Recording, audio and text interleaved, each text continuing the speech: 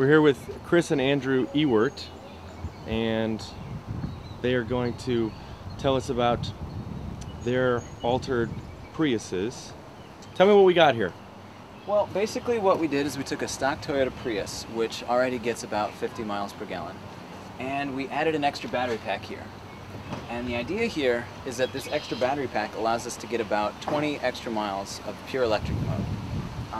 And as you can see here, there's a plug which hooks up to a charger, and then the charger charges the batteries while you're not using it. So the idea here is that this extra battery pack supplements the original Prius battery. The way it works is that you plug in overnight, you charge up this battery pack, and then you can drive the first 15, 20, 30 miles, depends on the size of the battery, just on electricity.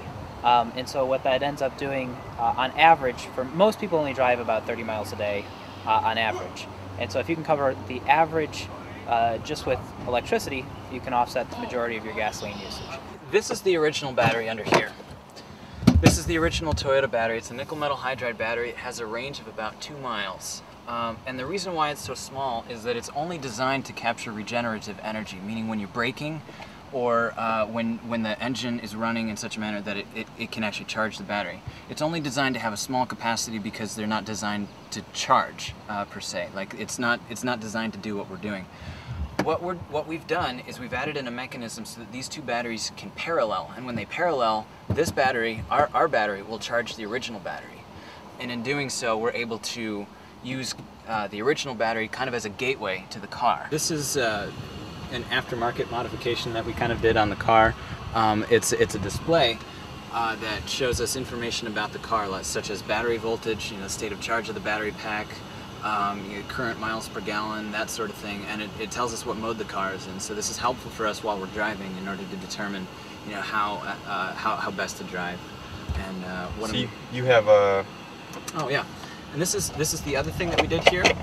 This is a little circuit board that basically interfaces with the car using the diagnostic port down here. And the diagnostic port has information such as the state of charge of the battery.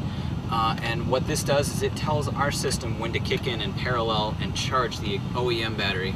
And it also confuses the car into thinking that it has more energy than it thinks it has. Since the OEM car does not know about our extra battery pack, that was the best way.